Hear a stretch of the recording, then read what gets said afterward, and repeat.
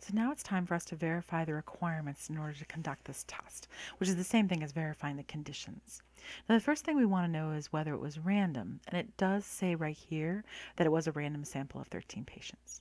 To be honest with you, however, even if it doesn't say it, it's usually safe to assume in our problems just because of the way our course is developed. If we don't have random, we have bias, and if you have bias, you have big, big problems that we're not going to solve in a Stats 1 course.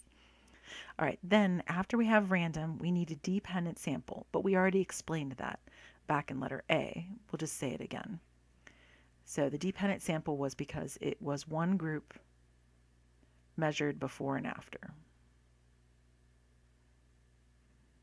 And before and after is classic dependent sample stuff. All right, next we need that the sample is independent of the population. So even though it's a dependent sample of patients before and after, we need those 13 patients to be independent of the population. I'm not going to write all of it. Okay, so n is 13 is less than 0.05 of capital N. Well, here, let me write it this way. Less than or equal to. So 13 is less than 0.05, and then of course we have to say what capital N is, which in this case would be all chronic pain sufferers. And that is definitely the case. There's a lot of people that have chronic pain, so sufferers. Sorry, my R got lost in there. So that's definitely the case. No problem, right? So this is of course. And of course this was yes as well. So we have yes here, of course here, yes of course. And then last but not least, we need normal, which is right here. Because these dots are following this line more or less, and on this particular graph, this is built with a different program called Minitab, and you like those boundaries. If all the points are kind of between the boundaries, then that's good enough. So this would be yes, because the points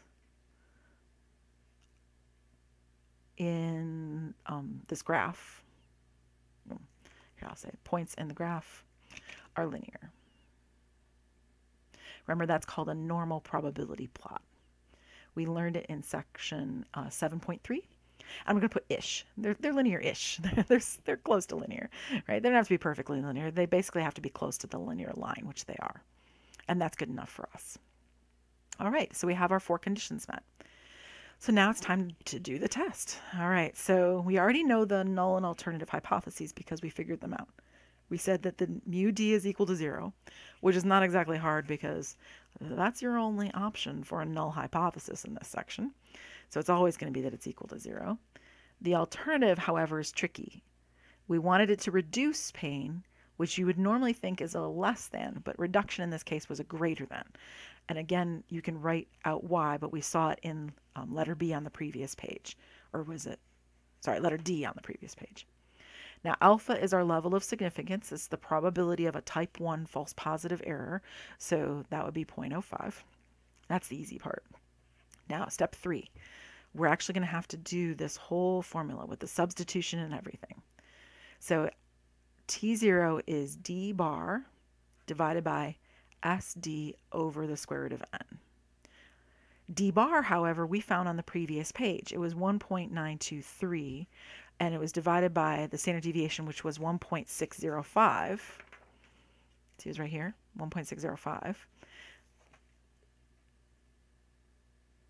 divided by the square root of 13. Now, as much as you would love to just type that into a calculator, feel free, but we don't need to. We can actually do this a different way. So you can notice it says right here on this page that the t-test, which is on the calculator, you can run this, but you want to do it on the differences, on the d's, right? So run that t-test on the differences. On StatCrunch, you're going to use, well, let's see, let's look at it real quick. Let's do StatCrunch first, actually, so we can see it. It's a little bit different than before. So I'm going to close this. All right, so stat, if I go to tstat, do you see the third option there? See how it says paired? So let's click on that. And it's saying, okay, where's sample 1? Well, group 1 was before, group 2 is after. Nice, huh? And if you want to save the differences, which we already found before, but if you want to save them, you can click on the little save differences and it will do it again. We actually didn't have to do the calculation we did before, because when we run this test, it'll actually save those differences for us if we so desire.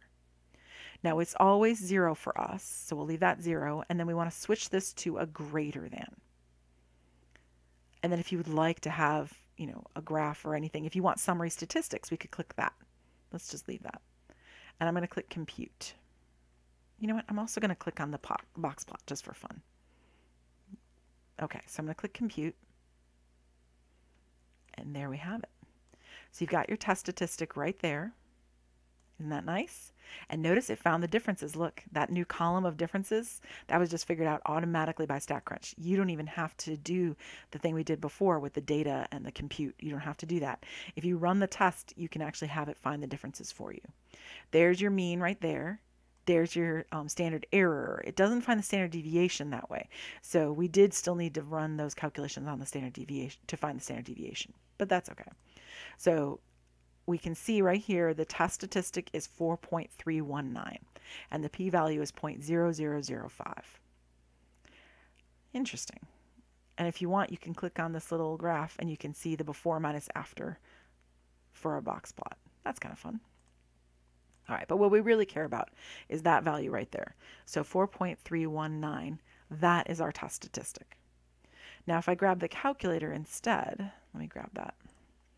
I would go to Stat, Tests, t-test number 2, but you have to run it on the differences. So click Data, but your data is in L3. So your mu0, that's your null hypothesis, that was 0, right? It says right here, mu d equals 0, right there. So it's 0, and your data is in L3, so second 3, and you want to choose the greater than option. And you go down to calculate and you press enter. And there you can see 4.319, and there's the p-value, 4.9, and then see the e negative 4. So that would round to 0.0005, just like StatCrunch gives us.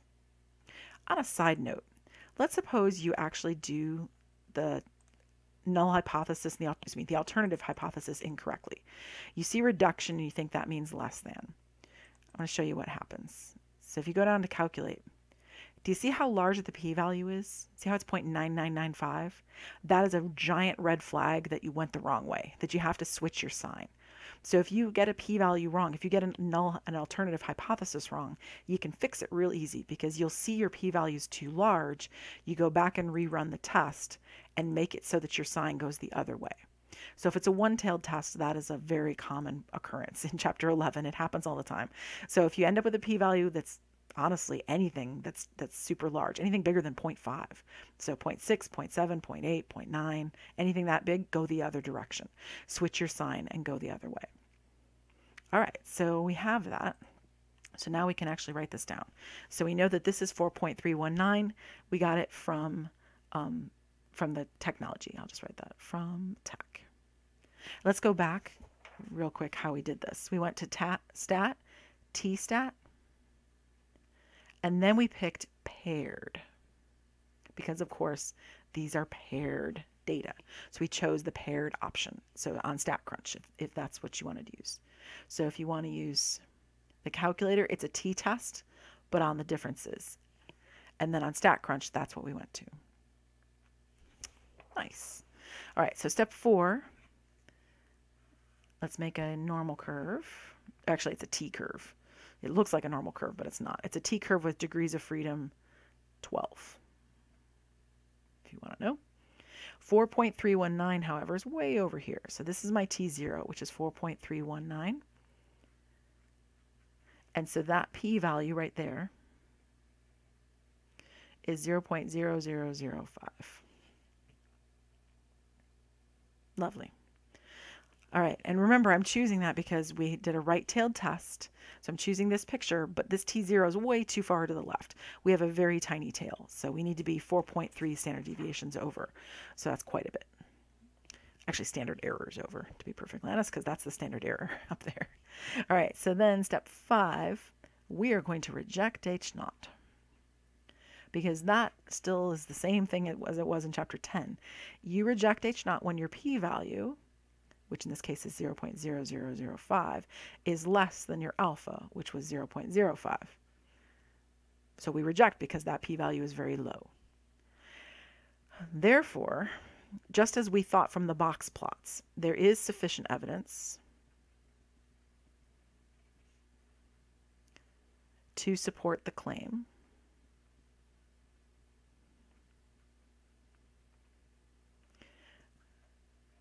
that there is a mean reduction in pain level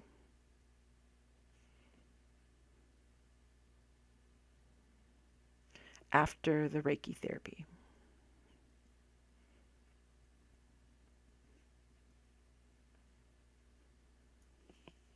And there we have it. And of course, that reduction, that's H1, right? And usually if you read in the problem somewhere, there's some place that's stating it out. It's right here, mean reduction in pain level, right? And it was actually written on the previous page as well. So if you hunt around, you should be able to find a phrase that'll fit pretty well for stating the alternative hypotheses in terms of words. Now, if you're thinking, hey, this looked really familiar. Yes, this is extremely similar to what we did in 10.3. The difference, no pun intended, is that we're using it on the differences. So it's on these D's here. So you have to find that third column, or that third, well, actually it was the third column for both StatCrunch and the calculator. You have to find that third column and run the test on that, which of course StatCrunch will actually find the column for you when you run the t-stat. The only thing is that it doesn't find the standard deviation that way. You'll have to find standard deviation to fill out the formula with the stat, summary stat columns piece. But you can do pretty much everything else with stat, t-stat, paired, choosing the paired option. And that's a little bit easier and different than in the calculator. The calculator, you have to go find the column itself and then run the regular t-test on that column. So you have to find those differences and then run the t-test on those differences in L3. So that has to be your list. Remember that for all of section 11.2, the mu0 is always 0. The null hypothesis is always assuming that there's no change, that there's no difference.